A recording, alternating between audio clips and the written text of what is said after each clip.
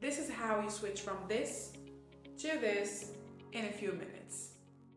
Whether you're managing complex projects, developing software, or onboarding new team members in Confluence, enhancing your team's ability to communicate and collaborate with clarity is essential.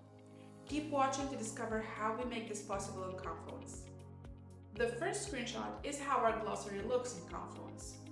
The second screenshot shows how terms connect and relate to each other in visual maps.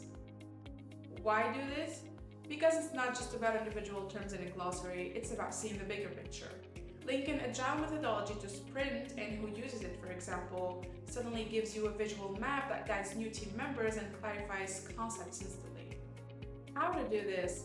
Click on Add Related Terms in the term editor and choose a relation. By the way, these relations should be predefined by you in the configuration.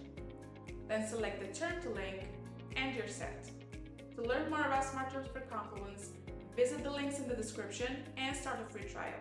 Don't forget to thumbs up the video, subscribe, and send this to someone who wants to leverage clarity in their Confluence knowledge base. Stick around and see you next time.